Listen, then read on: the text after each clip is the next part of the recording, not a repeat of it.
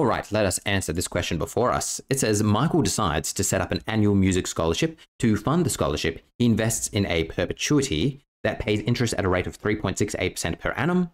If Michael invests $50,000, how much will the scholarship pay out annually? So how much will it pay out annually? Well, this is where we have to understand what exactly a perpetuity is doing.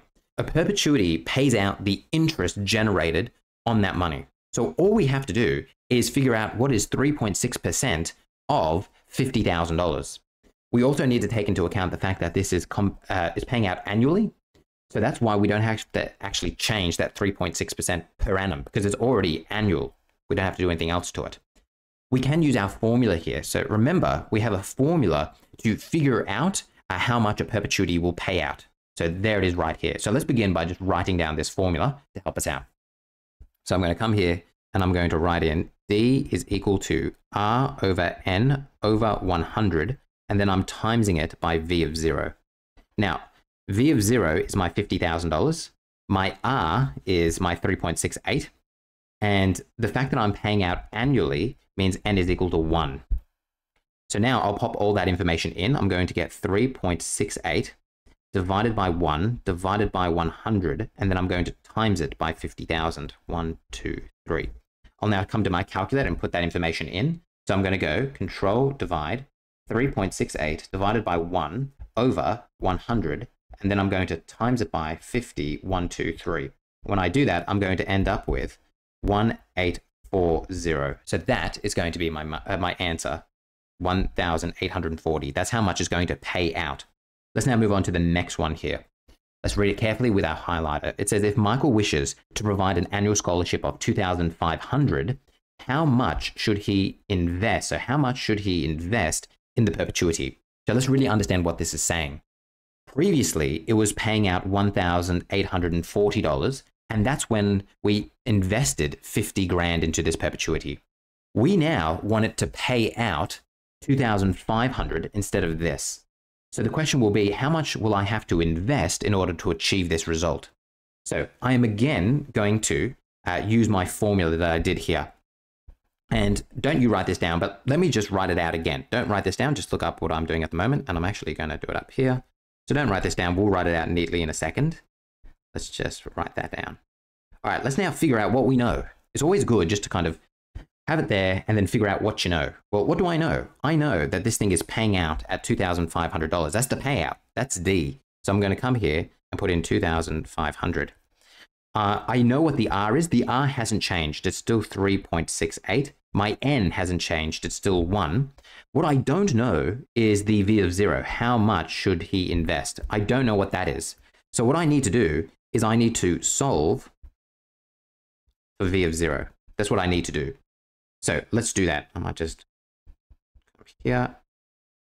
Therefore, V of 0 is going to be equal to, okay, so what I'm going to do is I'm going to go menu 3.1. I'm going to go 2,500. I'm going to set that equal to Control divide.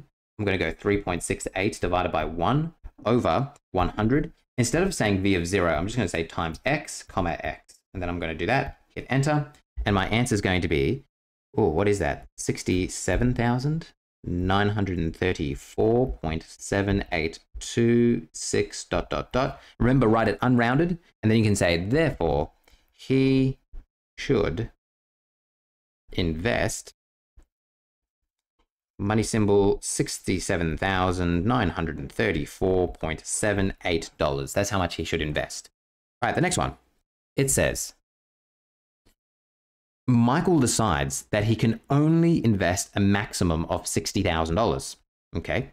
What is the minimum interest rate that will allow the 2,500 scholarship to be awarded indefinitely? Give your answer to 4 significant figures. Again, let's begin by writing down what our formula is for a payout or a perpetuity. So we're going to go D is equal to R over N over 100 times V of 0. Don't write this out. Let me do it, and then you can fill it out once we're done. What do we know? We know we want this thing to pay out at $2,500. So that's our little d there. So let's pop that in. So it's going to be 2,500. Well, can I do that a bit neater? Surely. 2,500. I don't know what N is. That's the thing I don't know. We're trying to figure out what the new interest rate is going to be in order to get 2,500 out. I know what N is. N is 1. And I know that we can invest a maximum of 60K. So that means this V of 0 is going to be 60, 1, 2, 3. So now with this, I can now solve for R. So now I'm trying to solve R. Let me do this. Therefore, R is going to be equal to, so now, this is also where you want to be a bit sneaky with your CAS. What I would do is I would come up here, bring that down, and say, all right, I know that this is 60,000, 1, 2, 3. I don't know what my interest rate is. So I'm going to make that X. Now when I do that, I'm going to get this. Remember to write it unrounded first, people. That's how you're going to avoid making silly errors. So we're going to get that. And then it says, give your answer to 4 significant figures. 4 significant figures.